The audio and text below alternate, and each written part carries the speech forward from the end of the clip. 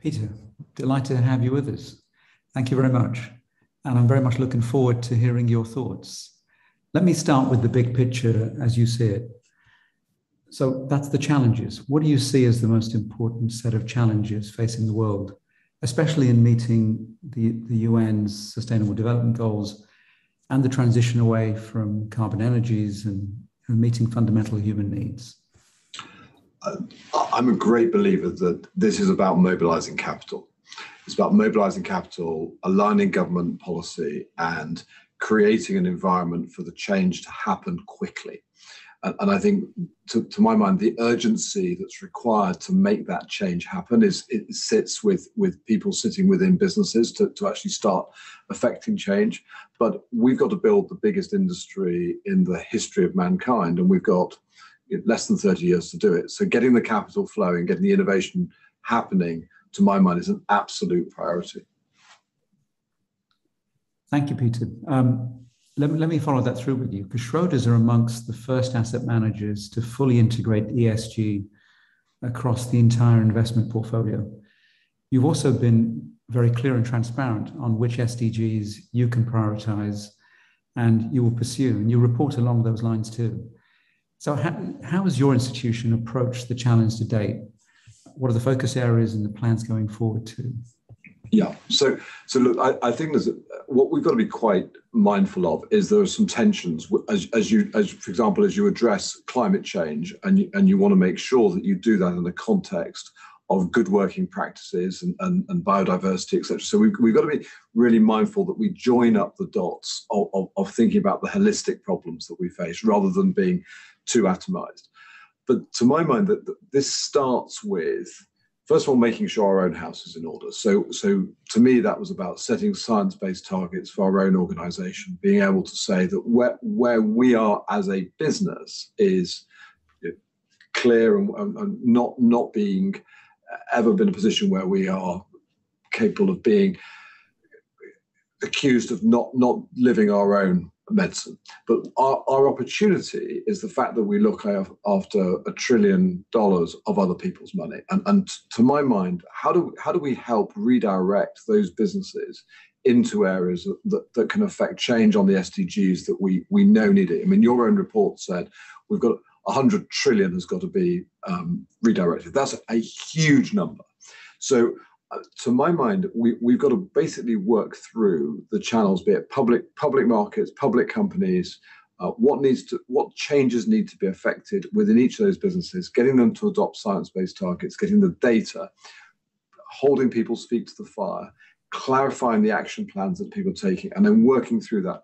Do the same in private markets. And I think importantly, and I think the next step is how do we direct more investment capital towards nature-based solutions? And that's an area that I think has been overlooked, because only when we do that can we effectively start to get the price of carbon properly engaged in people's mind, and the externalities that businesses generate properly priced into those firms. So to my mind, getting that mindset around carbon and those externalities will be a big step forward into recognizing that the profits corporates publish are not necessarily the real life representation of what that business has done. It's the profits minus externalities. And when we start adding in those externalities more appropriately, we will get a much better read on which businesses are good for society and which businesses are taking or producing a lot of externalities. And that to my mind, is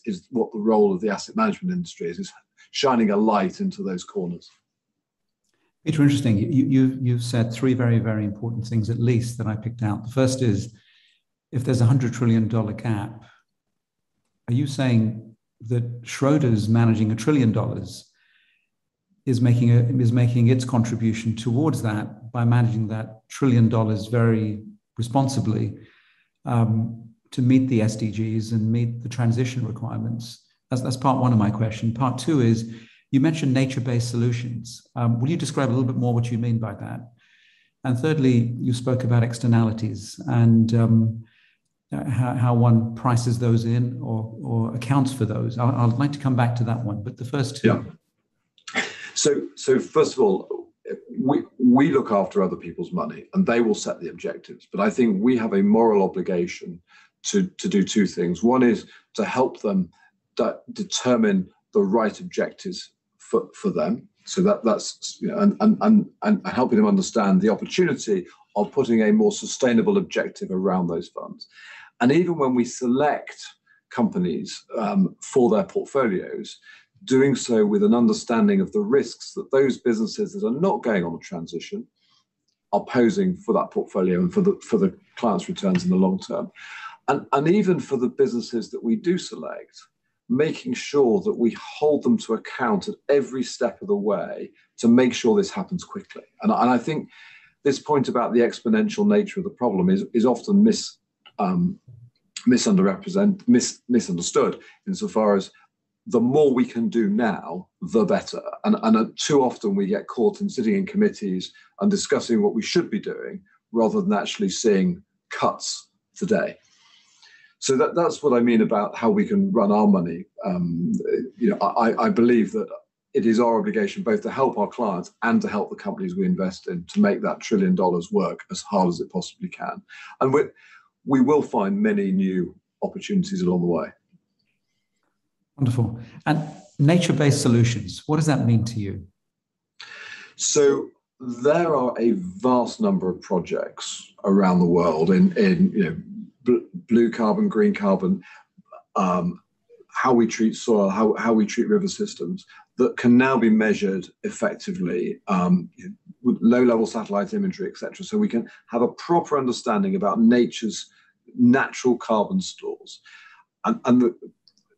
Effectively, what you can say to a client is that there is an opportunity for you to participate in the carbon credits that you are able to create by investing in those stores of carbon.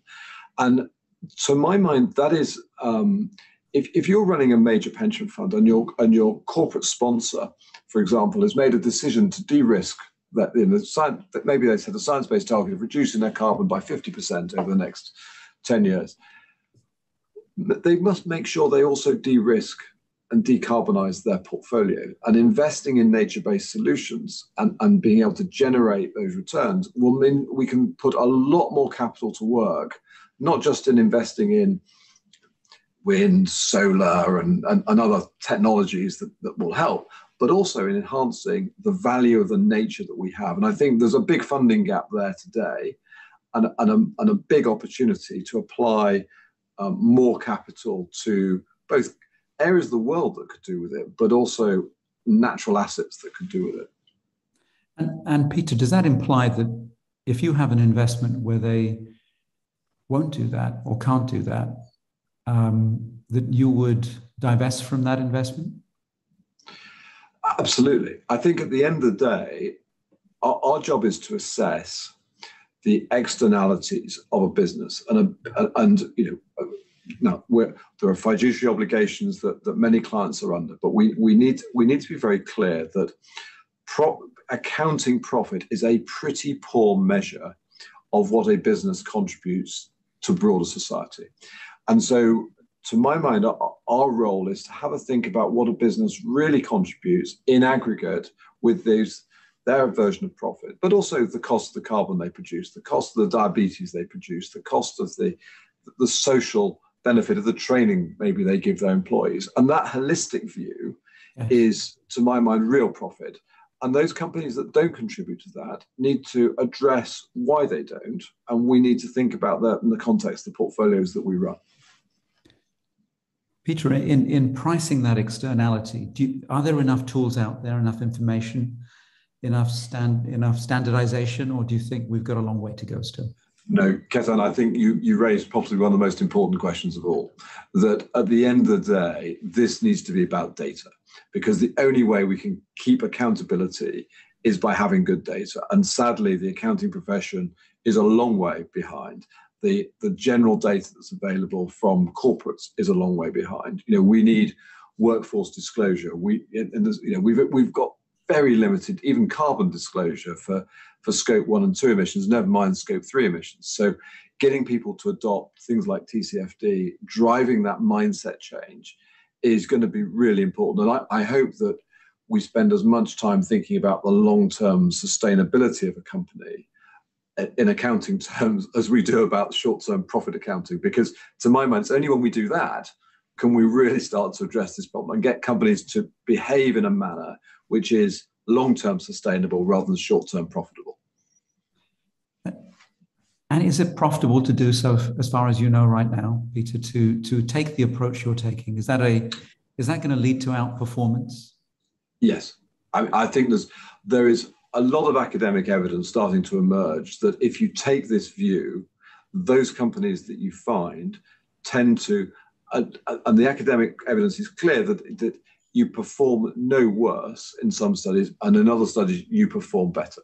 And to my mind, that's sort of self-evident that you're managing risk in understanding the stranded assets, and you're also thinking about a business's license to operate. And we've seen many examples over time where companies have lost their license to operate and their market values have shrunk very considerably. So I think all we're doing is holding a mirror to things that people observe on a regular basis and now saying this has to be part of our transition to addressing those SDGs, because you can look at every business against which SDGs it can affect, what it's doing to invest against them, and say, okay, where are we on that transition? And that to my mind makes the portfolio far more interesting.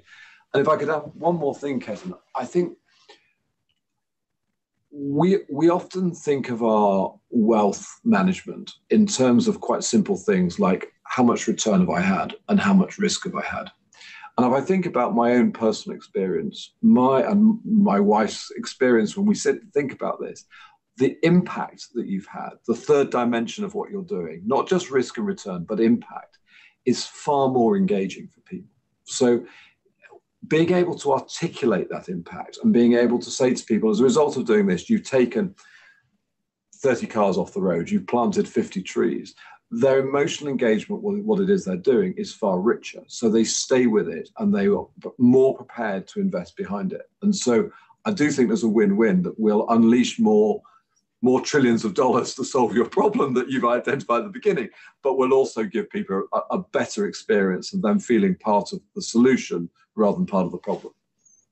Peter, you've painted a picture of an institution, that is holistically thinking about the problem of how we use the world's resources, deploy them, do it profitably. It sounds like a set of values. Is that what you're describing, that Schroders, under your leadership, and of course it's a long-term business, is establishing a series of values around how you do this, backed up by the data and the investment thesis and so on?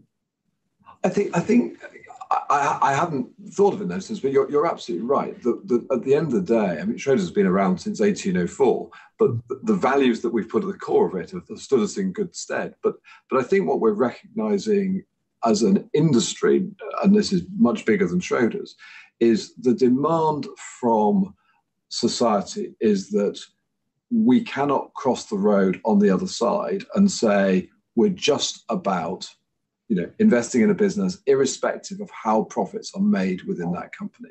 And once you accept that that is an unacceptable way of operating, then everything else is a natural consequence of that. So values is one way of putting it, but I think it's almost common sense. I mean, it's almost you cannot walk past on the other side given the world we're in. And then it's a question of the data to apply it to SDGs, to accelerate change and getting on with it. And Schroders is a global business with global clients. What you've described as a way of doing business, does that translate well across the continents of the world where Schroders is present? Do you see a Schroders in America embracing the same approach as Europe and Asia and so on? I do. I mean, at the end of the day, we're all human beings. We all understand the issue that yes, there are nuances between regions, and there are legal differences between regions. And in the US, the fiduciary obligations are very clear. But I do believe that most people are clear that the best way of earning good long-term returns is to do so sustainably. And I think that by engaging them in that, no matter whether they're sitting in Indonesia, they're sitting in New York, or sitting in London, and then giving them the reporting and the tools to help them understand what it is they're doing. And to my mind, that's where we can really help, because if we enable people to understand how they're contributing, then you're appealing to the human emotion as much as the financial emotion. And when you can show people those are aligned, you can accelerate change much more quickly. That's very interesting to hear, Peter. Also, as we look at your data, we see that you have a commitment to the SDGs that's very broad. So some of your themes are focused on the environment, some on health and wellness, inclusion. There's a responsible consumption theme and a sustainable infrastructure theme.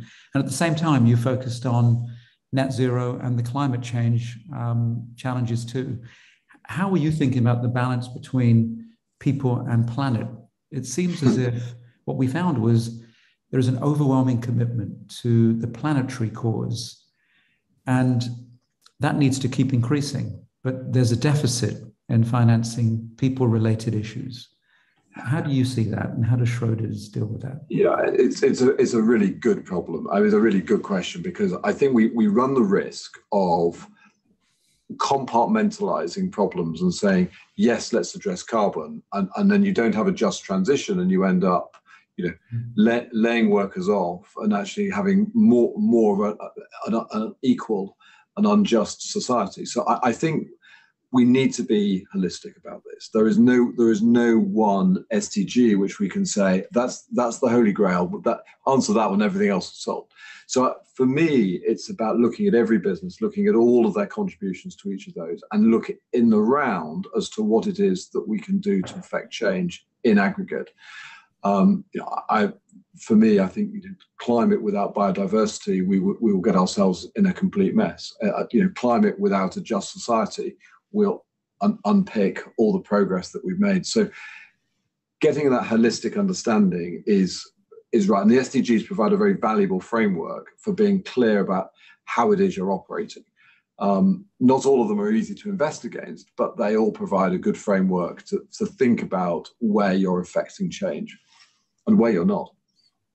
And Peter, are your clients aligned on that? Because there's a lot of attention paid to financial institutions. And our report highlights ultimately how much capital, the world's capital, the financial institutions manage.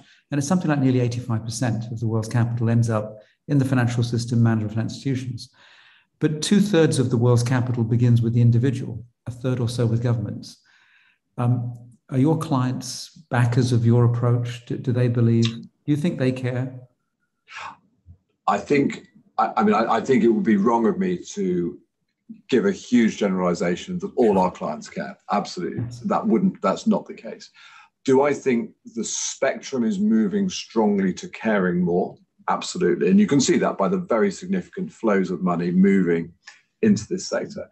And interestingly, do I think there's a group of clients who are prepared to sacrifice return increasingly to affect positive change and wanting impact? That's also growing very rapidly. I think the challenge the financial system faces is the very heavy levels of disintermediation that exist between a saver who is a client of an insurance company, who may pass the assets to a third party, who may pass them on to a fund manager.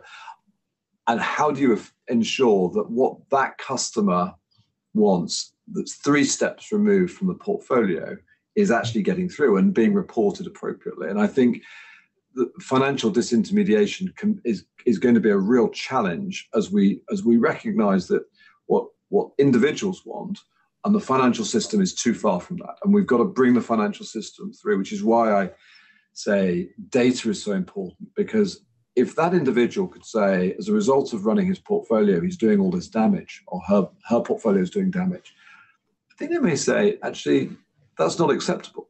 But unless we give them that data, they won't be able to make those judgments. So it's our job to cut through those layers of different organizations to get the data into the hands of the end individual. Peter, thank you. You've outlined a very exciting picture of what financial services could be as a whole system that delivers to the individual and to the planet. Just in the final minute or so as we wrap up, is there something you wish would change to allow us to have more chance of achieving the SDG targets what you called a just transition and a better future for everybody. If only I had a magic wand. I think the one thing I really wish I could change is that people thought about the whole system. Companies didn't simply dispose of coal assets and hide them in corners or sell to private equity bits that they're embarrassed about. I would love people to take in and say, we have a problem. We must solve that problem, rather than we'll hide that problem from our shareholders by selling the asset, so that we can collectively look at the whole of our financial assets around the world and fix the total. And I don't think we'll get very far if we sweep the nasty issues under a corner of the carpet and pretend they're not there. So that's my wish, if I'm allowed one. Wonderful. Thank you.